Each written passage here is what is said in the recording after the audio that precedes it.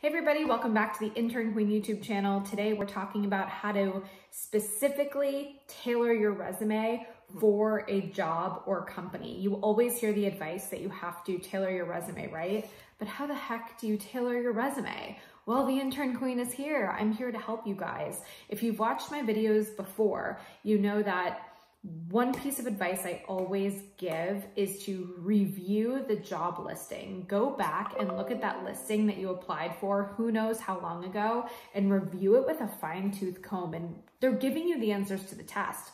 They're telling you what they're looking for. So then you need to go back to your own resume and reread all of the items on it and just ask yourself, do I have what they're looking for? And can they easily tell from my resume, right? Do you have what the company says in their listing that they're looking for? So as you're reviewing that company's job or internship listing, you're gonna ask yourself, what are they looking for? What are the buzzwords they're using to describe what they're looking for? I actually love printing these things out, going through them with a highlighter.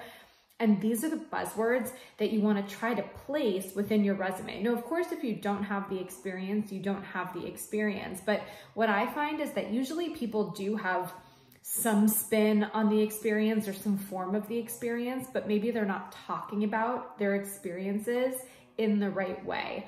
A good test for you guys is to think about it like this.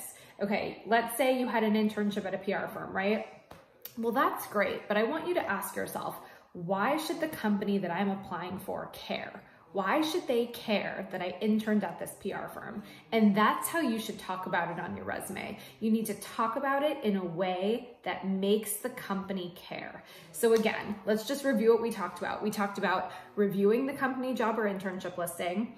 Then we talked about really looking for those buzzwords. Then we talked about looking at the resume that you're about to present and asking yourself, do I present the right information? Do I present the right information for this job? And then looking at your own, looking at everything on your resume and saying, why do they care? Why do they care that I'm part of a sorority? Why do they care that I'm part of the marketing club? And really speaking to that on your resume. So I think that you can tailor your resume. You can definitely do that. Another quick test, you guys, I always have that one last tip to add in.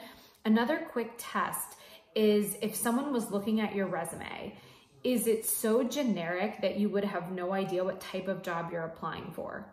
Is it so generic that nobody would know what type of job you're applying for? And if the answer is yes, it's probably not specific enough. So I will leave you with that thought, okay? Some food for thought, but don't forget to sign up for the notifications on our channel. We post every other Wednesday, and like, comment, ask me questions. I'm here to help you guys. Bye guys.